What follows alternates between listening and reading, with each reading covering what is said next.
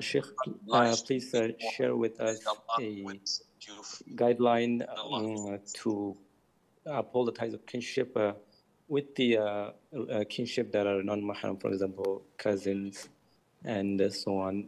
Like, are we allowed to, if we meet them at any gathering, are we allowed to talk to them or say salam, or like, what is the guideline? Barakallah fiqh. وفيكم بارك الله.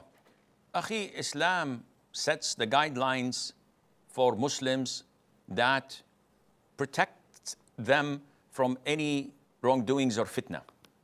So when the Prophet ﷺ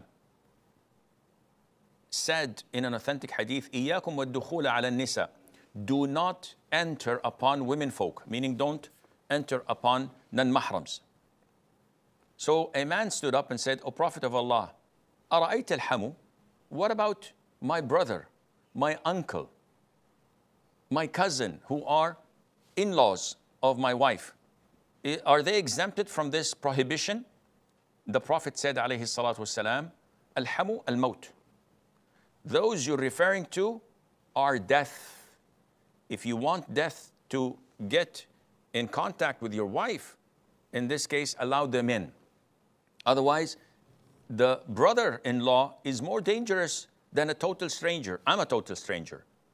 Your wife would have hundreds and thousands of reservations before lowering her guard, but not the same reservations when it's your brother or your cousin or your uncle, because he's family.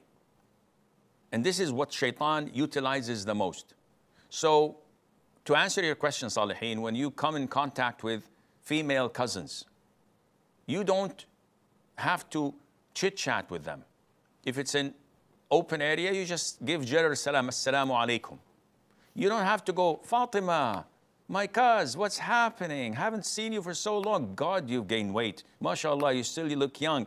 Hey, hold your horses. What are you doing? He said, Sheikh, I'm just trying to be, friendly. No, this is not permissible. This is haram interaction with the opposite gender. You enter, you say, assalamu alaikum. You meet her with her husband or siblings in a public place, you say, assalamu alaikum, how are you, Salihin? You say, alaikum salam, cuz, alhamdulillah. That's it. But do not go the extra mile, and Allah knows best.